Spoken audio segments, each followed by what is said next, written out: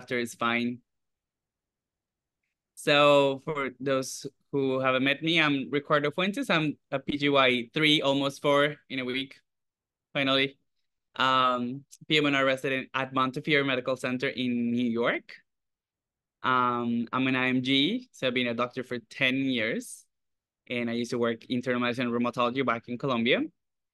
And I love rehab. I think it's the best specialty ever. So if you guys are interested, this is a good way to get a dip on some things we do. This is probably one of the most common pathologies that we see. And one of the things, I like two things in rehab very, very much. And one of them is electromyography, which I'm going to touch a little bit upon for this lecture. And the other one, and the reason I'm going to become in Fort Worth, is performing arts medicine. I'm a trained opera singer, so I used to work as an artist, and now I intend to work in rehab training artists. So I am the future fellow for that program. So, and so today we bring a little kind of workshop presentation on síndrome de túnel del carpo, which means carpal tunnel syndrome. Okay. So I thought it would be good to do a review of the anatomy.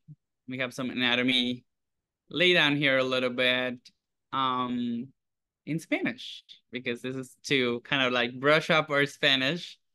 And we want to review a little bit of the anatomy of the wrist. And so can any of the students tell me, or like any one of the participants tell me, what are the contents of the carpal tunnel? Flexor digitorum profundus superficialis and the flexor pollicis longus and very good median nerve. Correct. So we have 10 elements within the carpal tunnel, and they are the 4 tendons of the FDS, 4 tendons of the FDP, the FPL, and we have the median nerve, right? Can you tell me how to say tendon in Spanish? It's like a little cheat sheet here. Do anyone knows?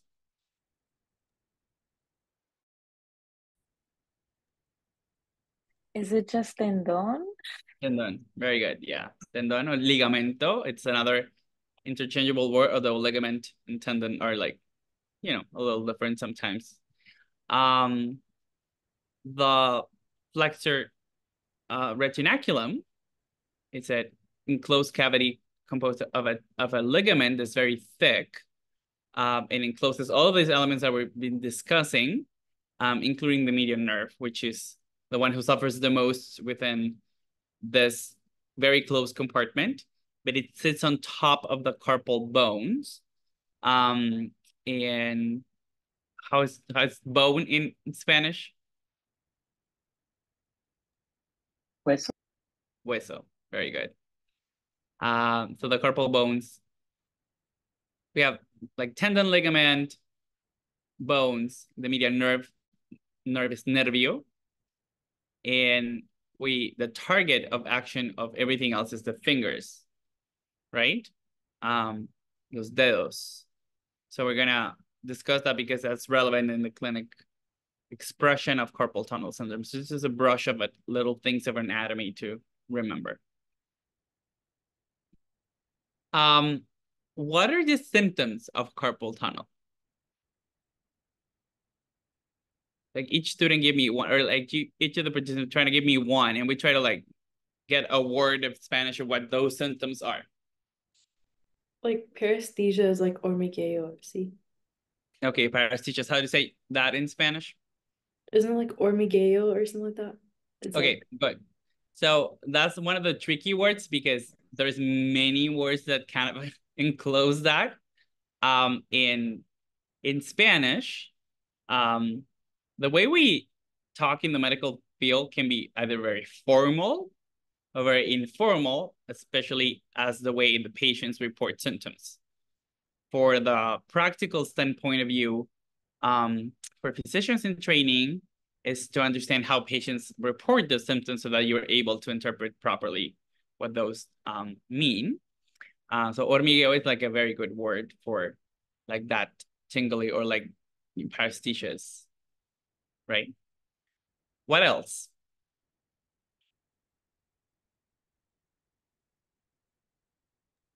You could have like weakness in like just grip strength. Yeah. What is the word for weakness?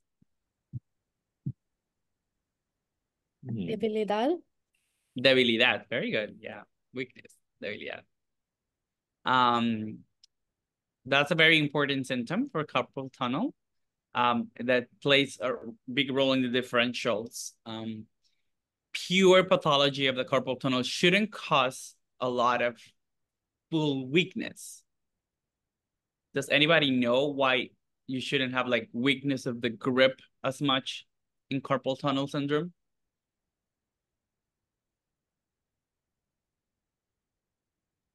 No? I think because median nerve is mostly like sensory, whereas the ulnar nerve is responsible for like the intrinsic muscles of the hand.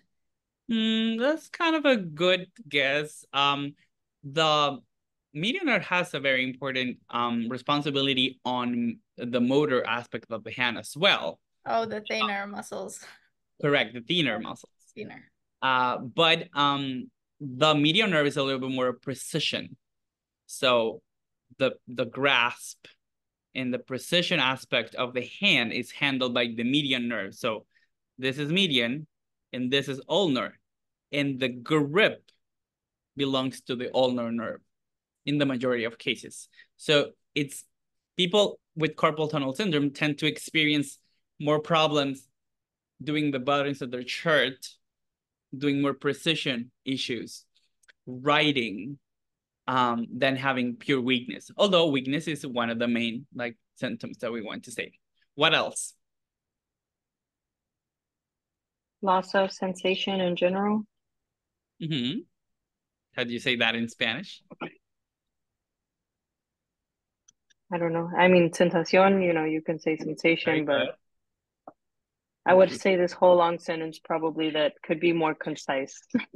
Yeah, no, I think sensibilidad, sensation, like just like that word.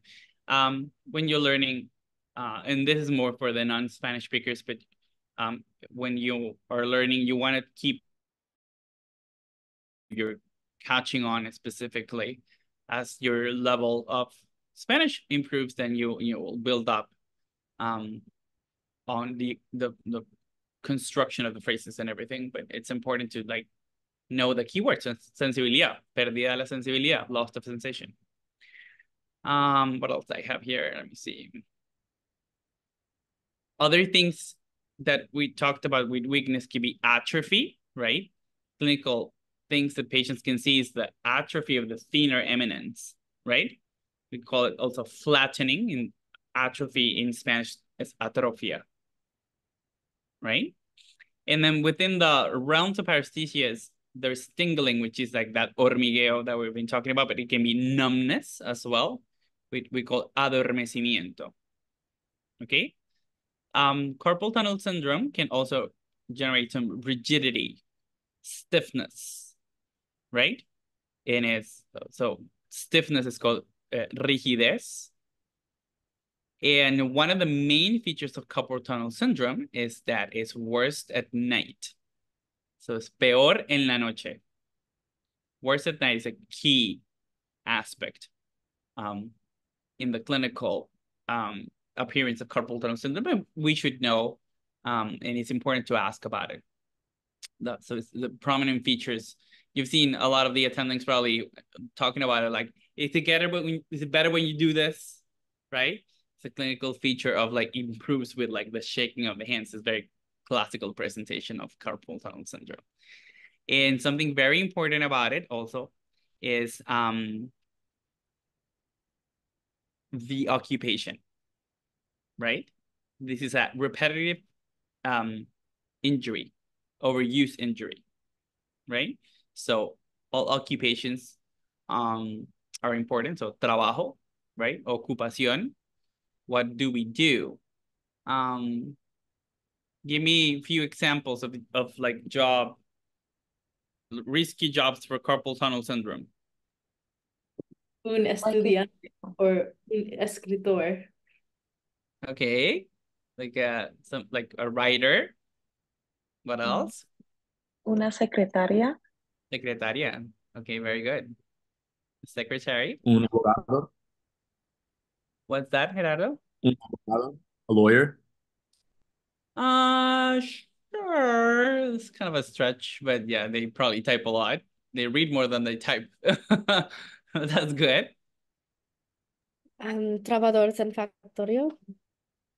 What is that, Andrea? So I'm going to say factory workers, so trabajadores en el Good. That's a good try.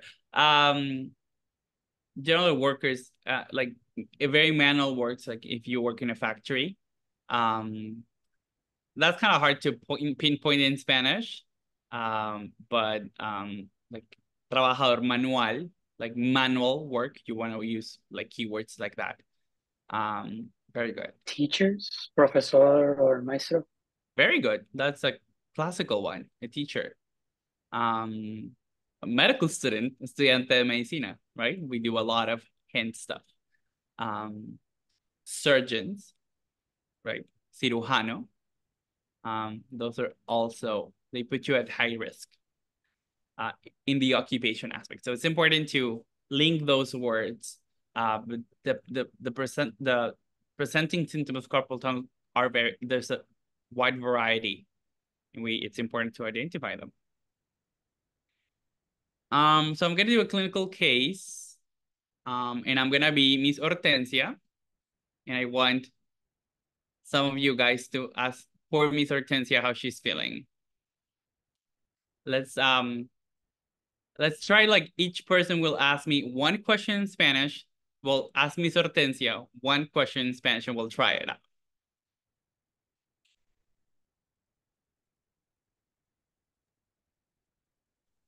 Okay, Hola, I can señora. start. Oh, okay. Ellie, yeah. No, Ellie, go ahead, Ellie. Okay. Hola, señora Hortensia. Mi nombre es Eli, soy una estudiante de medicina y quería preguntarle qué empeora el dolor en la mano derecha.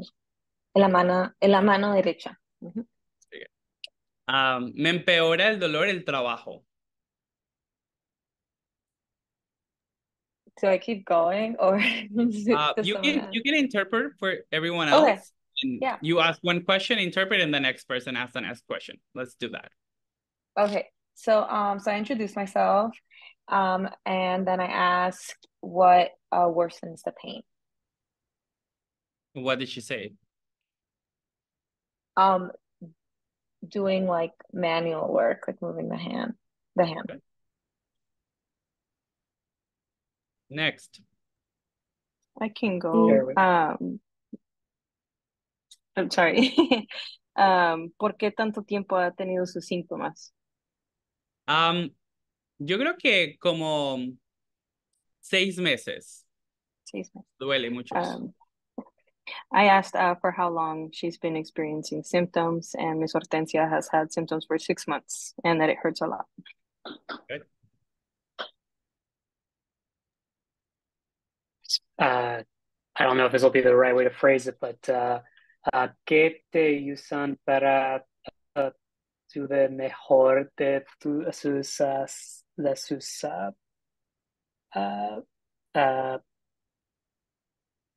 sensaciones? Me mejora cuando hago así.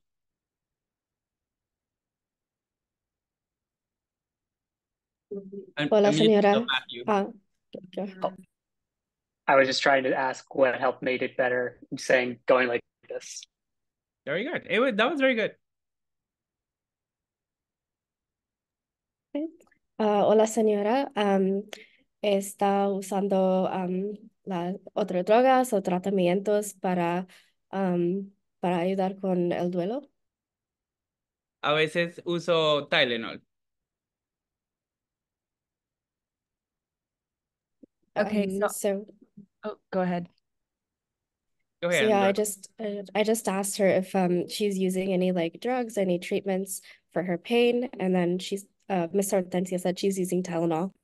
Very good. Beautiful pronunciation, by the way, too. So I don't know much Spanish, and I just wanted to join to say and just kind of like sit in and watch.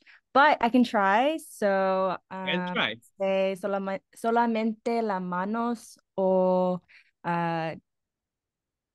I don't know how to say como se dice anywhere else. ¿Alguna otra parte? No, solamente en la mano. No en ninguna otra parte. Okay. What did I say? Okay, so basically I think you said nowhere else, only this part of my body. Only the hand. Okay, only the hand. Right. Perfect. And you were asking if there was anywhere else, right? Good. Yes. That's very important. We're gonna go to the next thing of that. Anything else that you want to ask? En It's written una out there. escala, en una escala 1 a 10, ¿qué número es su dolor? 10, 20. Oh, es mucho, ¿sí? Sí. I was just asking, like, oh, on a scale of 1 to 10, how much is your pain? He said 10, and then she said 20, and I was like, oh, that's a lot. Good. I have another question, and the terminology might vary from country to country, pero usa alguna férula? No. I asked if he uses a brace, Beautiful. and he said no.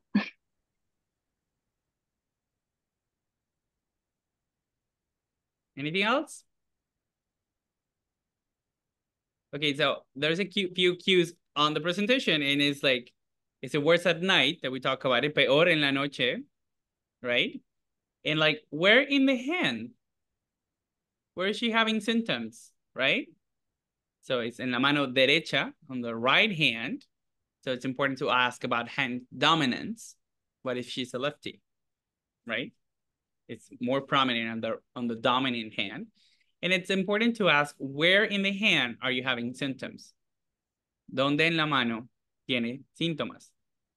Right? And she's having worse in the symptoms in the thumb and in the index finger, right?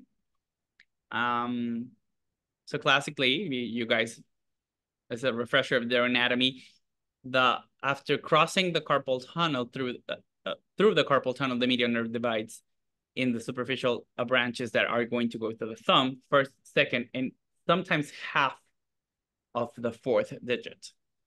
So clinically, it's very important sometimes to ask for splitting of the fourth finger. It's very classical to have splitting sensation of the fourth finger. But the territory is very important. It helps us determine, because we're gonna go next to our differentials. And so we're gonna work through the differentials. I want if you guys can try to give me some differentials for this. What are differentials for carpal tunnel syndrome? Like an AIN nerve injury. She beat Like me in to it. That was a Nerve good one. injury. Well, the carpal tunnel is a nerve injury.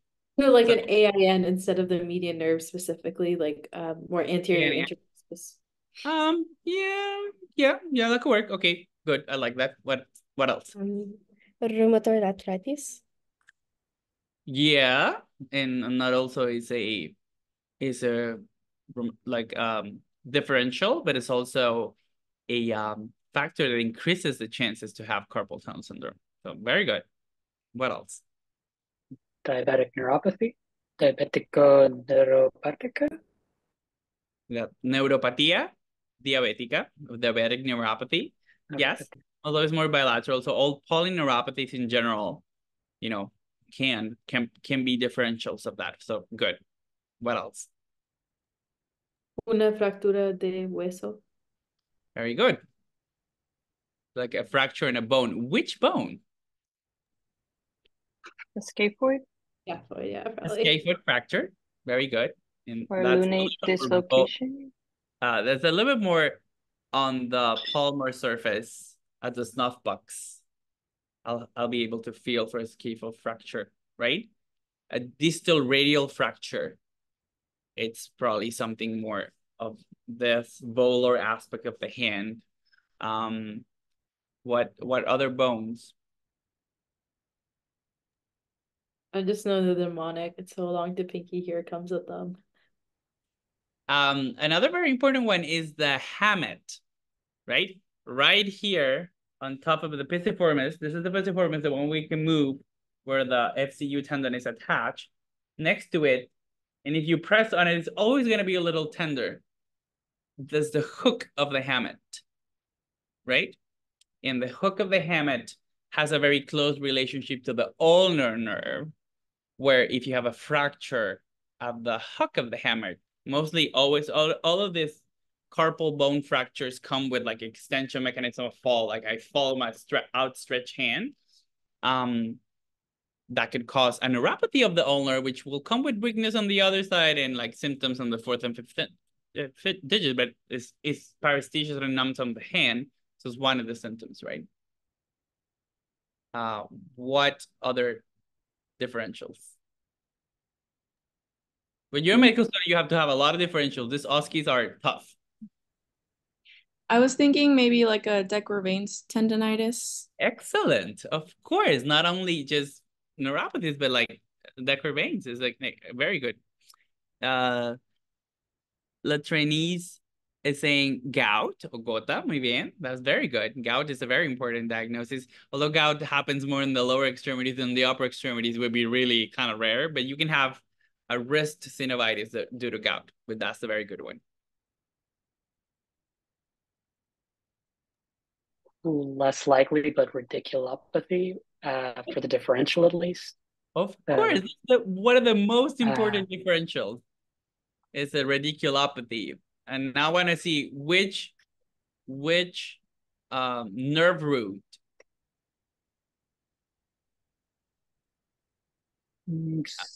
C, I think. Up to C8. C6. C6 is here, right? C5, C6, C7, right? C6 is the extension. It's mostly C7. C7 radiculopathy. C7, T8, C8. C8 is a little bit more ulnar. But it's kind of really rare to have a C8 radiculopathy. It's more C7, right? And that's extremely important. All of the ones that we're discussing are all of them are really important. But one of the tests that we're going to discuss that in a second is electromyography, which I do the most. And so it's important to go through the differentials to make sure it's not one of those, especially at the planning and execution of the test, which hopefully a lot of you as physiatrists in the future will be performing. So generally for the differentials, we go through the different parts, right? In el brazo, like things on the arm that can cause sometimes refer pain. It will be mostly from a radiculopathy. Sometimes shoulder pathology can cause referred pain to the hand. Very rarely, but it can hit that. In the forearm or antebrazo, something that's very important. It's pronator syndrome. But so neck pain, dolor en el cuello, right? Pain radiation, radiación del dolor, very important for radiculopathy. Thumb pain, extremely important for Dequervain's, right? And we said diabetes, right? For the neuropathies. The wider your differential, the best care you provide. And it's one of the skills that as a resident, which you will all be future residents, it's important to keep always a wide differential. That's why the OSCEs are so annoying towards that. And we hate them, and then it never ends because at the end of residency, you have to take a board, and the oral board, it's an OSCE, and it's awful, so difficult. So we have to keep that wide thinking all the time. We have something else in the chat here.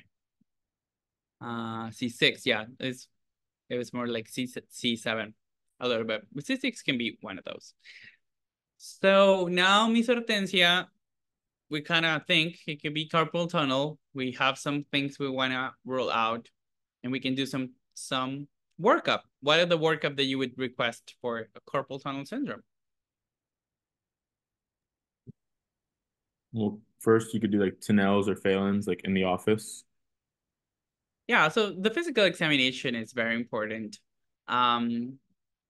Because that doesn't include like a lot of things in the terminology. I did not include that, but yeah, the physical examination is important to rule out. It's not central. Maybe Miss Hortensia could be having a stroke, and that's why she's feeling some weakness in the hand, right?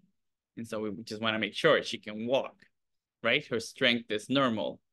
Maybe Miss Hortensia has rheumatoid arthritis, right? So I palpate her joints to make sure there's no synovitis, right? Maybe certain, and so all of the things that come with the physical examination. But yeah, the more specific test in the clinic would be doing a Tinel's, right? A Tinel's is any percussion over any nerve. So we could do it at the wrist for the median nerve. We could do it at the elbow for the ulnar nerve. We could do the balance test, right? So put the stress on the nerve in excessive flexion, which will irritate the nerve and reproduce the symptoms. The most important thing is for those is to reproduce the symptoms of the patient's having normally. That's a positive test. We could do carpal grind, which is compression of the carpal nerve, right? But Sorry, could you do an ultrasound and just a nerve study too, or is that too early? Very good. No, those are things that you can do in the workup.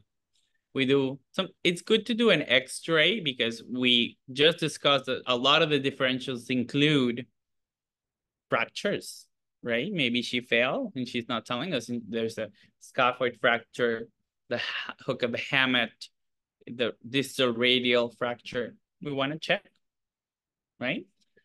But then, yes, we want to do an EMG.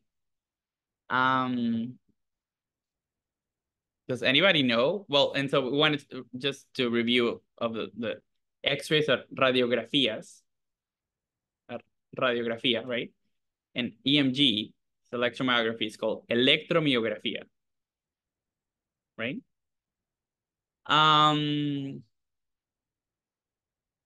What do you see in that X-ray? Maybe our resident will give me a reading of that beautiful X-ray.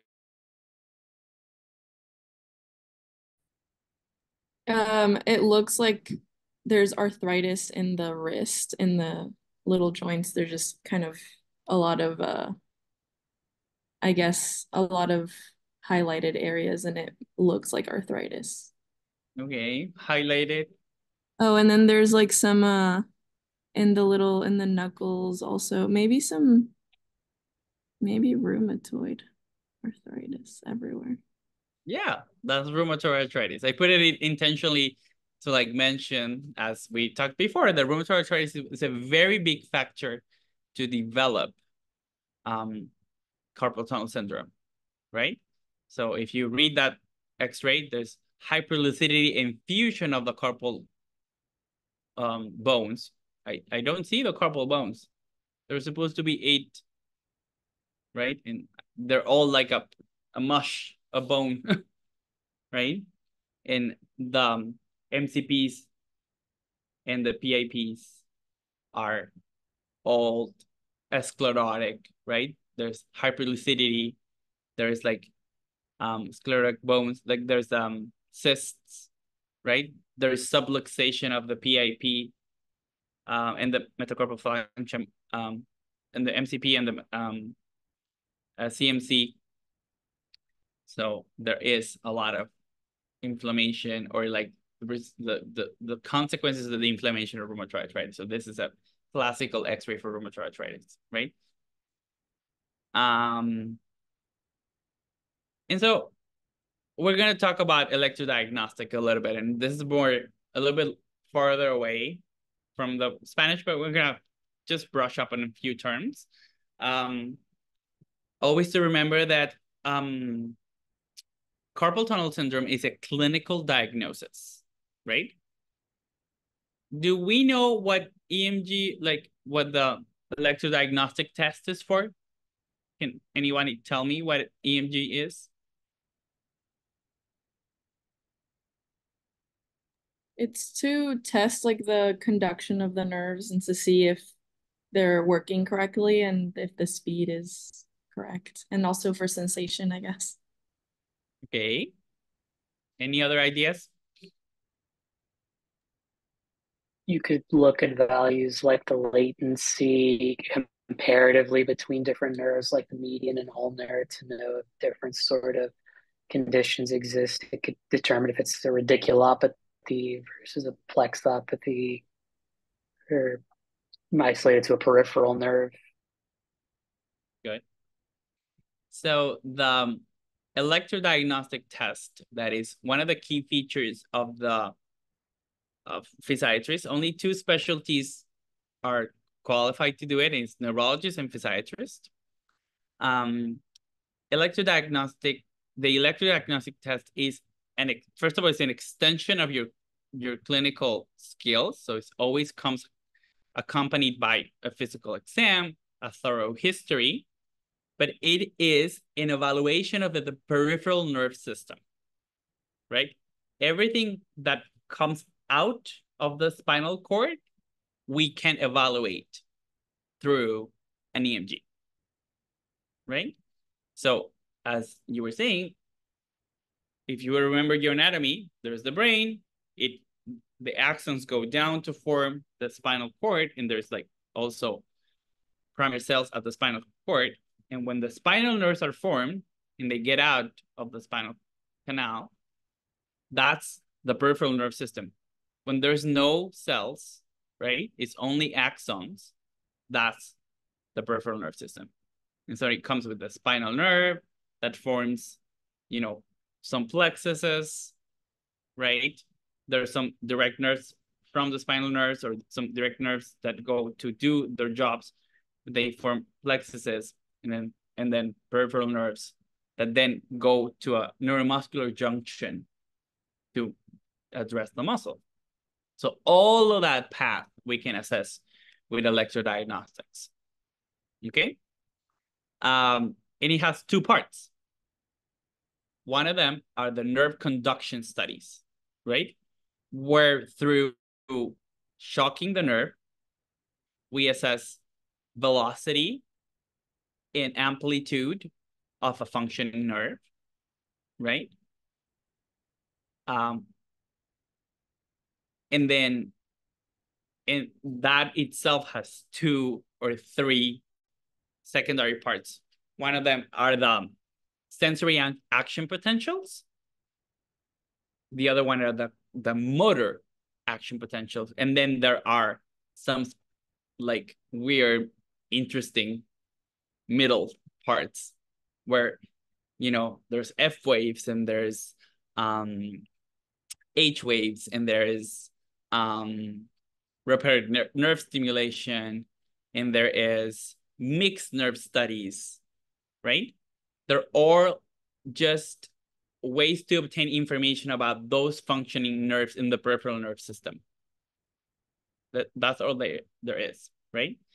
And then the second aspect, which is electromyography, where we insert a needle through the muscle to check on the effector, right? I'm not now looking at the nerve, but the effector over the nerve, which is the muscle that nerve is affecting, right? And it's very, very, very sensitive to catch on, especially axonal pathology, right? If the axons are not getting through the nerve, then that's going to cause denervation, right? In that we can detect with electromyography. So specifically for carpal tunnel, which is the most common MSK pathology that we physiatrists see for electromyography,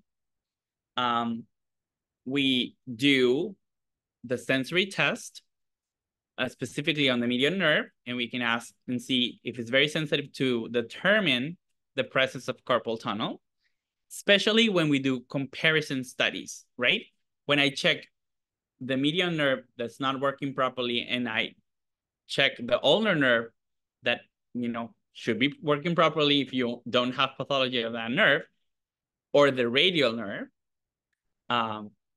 then I'm most likely going to find, by comparing the two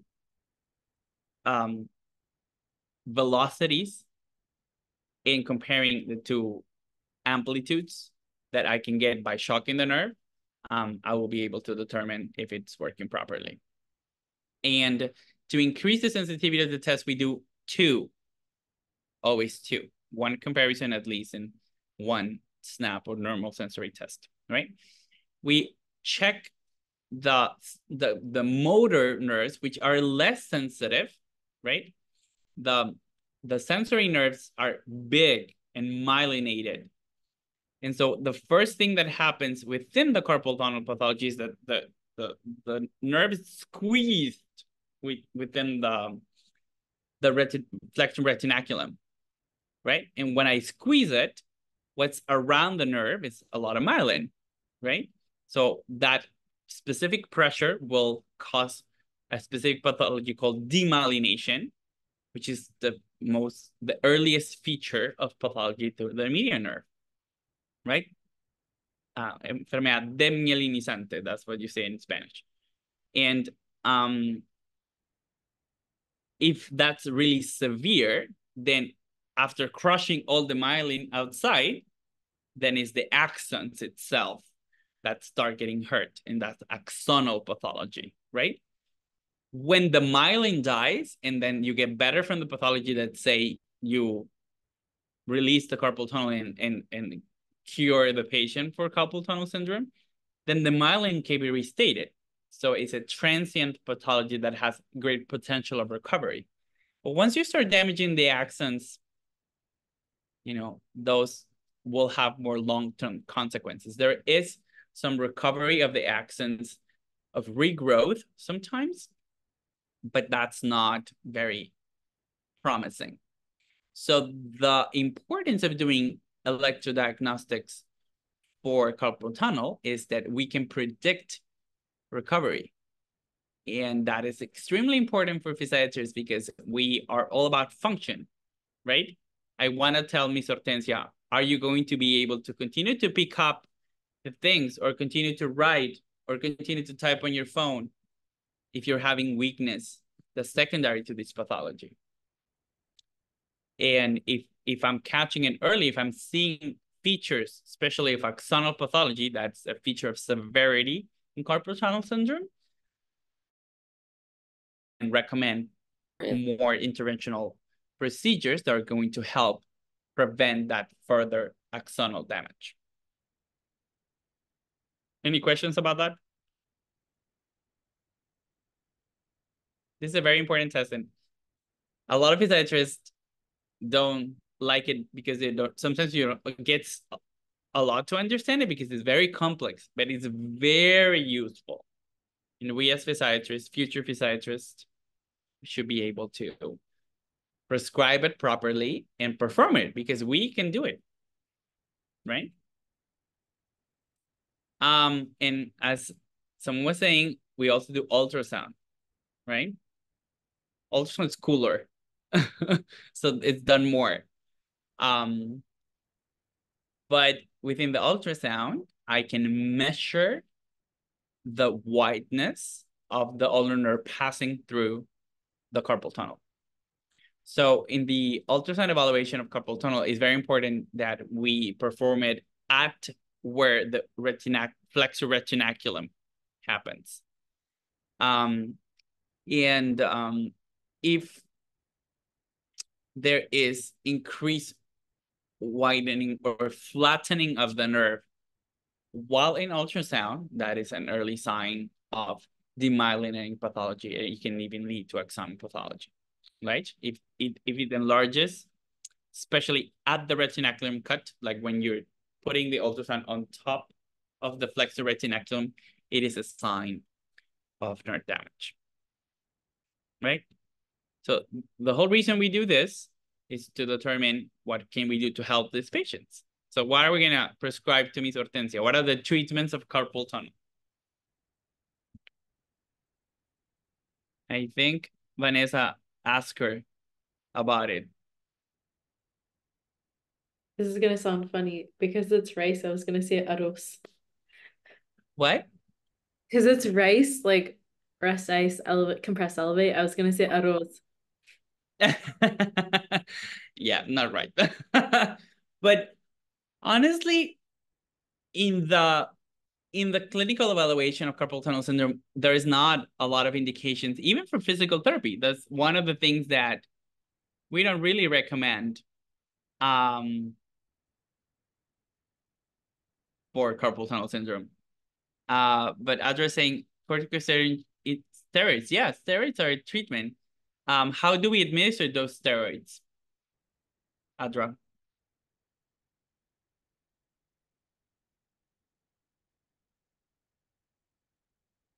Do we know? How do we give steroids to someone with carpal tunnel? Do I give you a... She says no, say. Ultrasound guided injection. We can inject it, yeah. It can be, it's best to be done when it's ultrasound guided, right? We don't generally do a PO. It's not very common to do PO. And it's not done PO. So sometimes you can do a steroid pack like oral steroids for other conditions, but not for carpal tunnel. But bracing, right? If you guys remember, maybe you've seen other lectures on PM&R, one of the big branches of our specialty is called prosthetic and orthotics. How do we say brace in Spanish? Férula. Férula. And as you said, Vanessa, before, there's a lot of like differences culturally, but I think the most accepted term is férula, right? So we can do a corticosteroid injection or infiltración con esteroides, right? And we can do ultrasound diagnostically, but we can also do ultrasound as treatment, right? Because when there is axonal damage, once I've done an EMG and I determine that the damage is severe or has axonal involvement, I need to recommend this patient to have a surgical procedure to improve. Otherwise, it will continue to damage the axons of that nerve and they might lose function on dexterity, which is very important, right? So we either refer for surgeons or, we physiatrists can do this procedure now. It's called percutaneous release under ultrasound. And so in your practice, mostly some under ultrasound, we can break the flexor retinaculum and open it up. In this study from 2017, assess the safetiness and the clinical efficacy of this procedure. And as you can see in the right, the symptom severity and functional status scores improved significantly after a month and even 6 months. There's long-term release, improvement after. There's a little feature how it's done under the ultrasound. We take a needle, so on top of it, and this is an in-plane injection. Eventually you'll see how we do a lot of the injections where we put it in concordance with the beams of the ultrasound to see always the needle coming in. But we do a small trocar. This is not just a regular needle, it's a trocar. So it's a bigger, where we open the skin just a little bit to make sure we can break the flexor retinaculum. And we can also see how that was effective through the ultrasound by assessing that we see discontinuity of the flexor retinaculum. Something very interesting about research in PM&R is that we assess for function, right? Function is our most important goal. So a lot of the things that we do in research in PM&R include scales like the functional status score, which is going to evaluate functional aspects that are affected through carpal tunnel syndrome, like writing, boating, right? Holding on a book while reading, gripping on the phone, opening a jar, doing household chores, carrying groceries, and bathing and dressing. So we're gonna try to do them in Spanish. Okay, you try it. Number one, let's go first. Escribiendo. Escribir. Very good. Escribir. Two.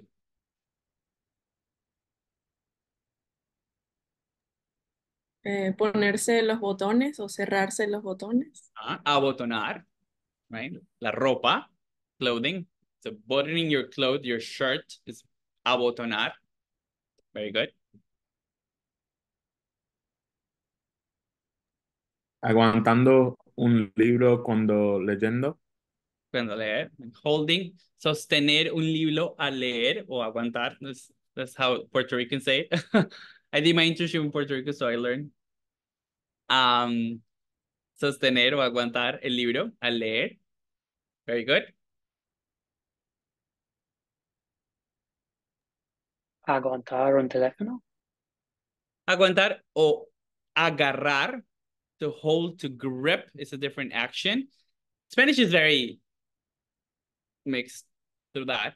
And so if you said sostener, people will understand. But agarrar, to grip el teléfono. Very good.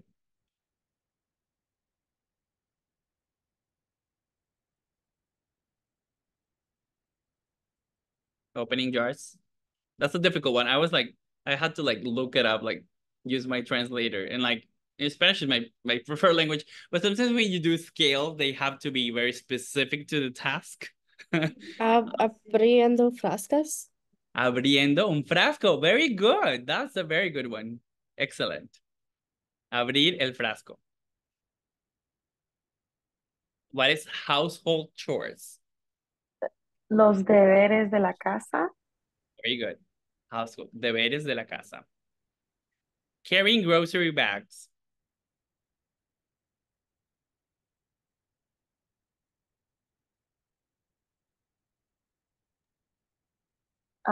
Sosteniendo las bolsas de compras. Oh, good. That cargar, holding, carrying, right? Cargar las bolsas del mercado is another expression. Las compras. Very good. Bathing and dressing.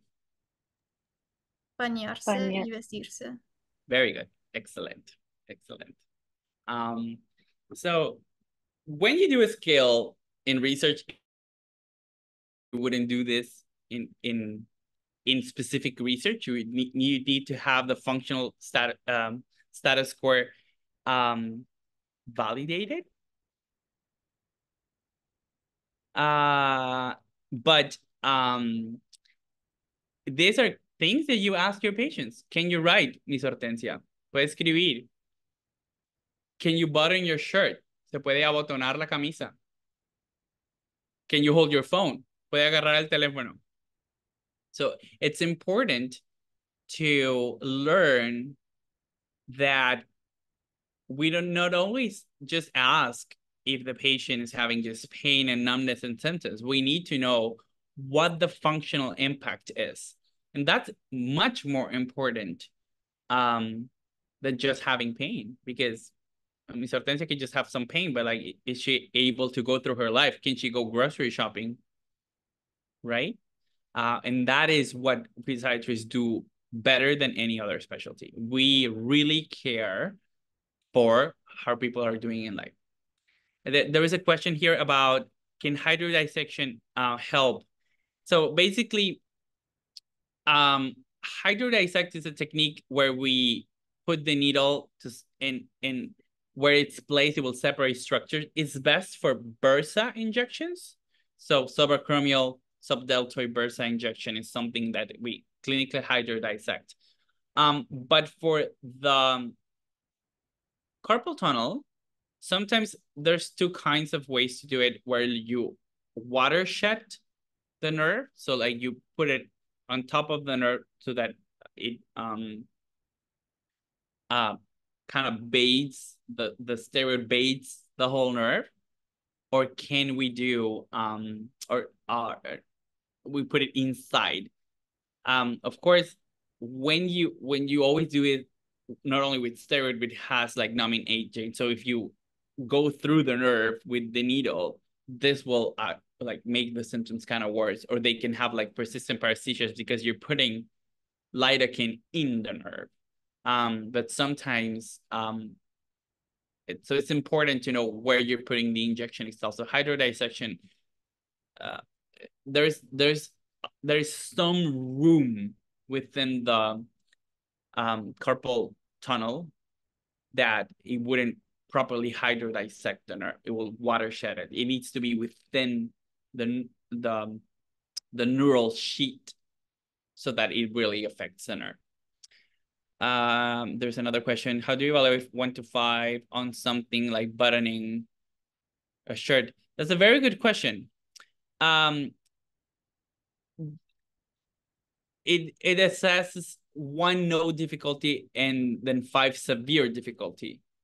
So you can say mild, moderate, severe difficulty, or no difficulty doing it. That's how general scales do that. Sometimes that gets into a gray zone, but at least while you're doing research, it gives you a specific measure to have. Are you having a moderate, I can do it, it takes me 5 minutes, but I can finally do it, or a severe where like I physically cannot put it together because the numbness and the loss of sensation has made me lose that capability of doing it. Okay. And I guess it could be keep your relative score, like the pain scale, correct. Yeah, it's a little bit like that relative. But for scales, scales will always have a specific way to be addressed, right? In this case, it's 1 to 5, but it's telling me 1 is no difficulty, 5 is severe, right? So it's just a little bit like that. But that's all I had. Gracias. I hope this was helpful. That's my email. So if you guys have questions, if you guys have anything that we want to address, I'm happy to do that. I don't know. I do a lot of coaching for IMGs.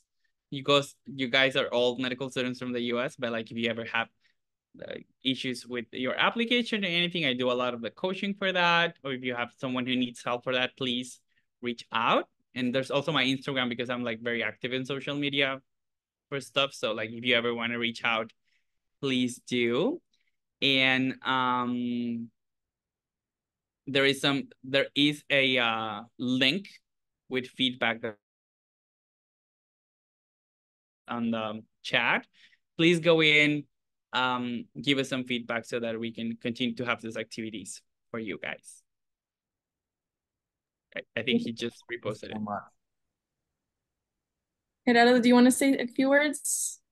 Yeah, thank you so much. Honestly, this was really, when I reached out to you, I know we were going back and forth with what we wanted to see, and this honestly was great. I know a lot of us are going into auditions now and things like that, so it really gave us a whole spectrum of what we will see, and then using these words in our as we move forward.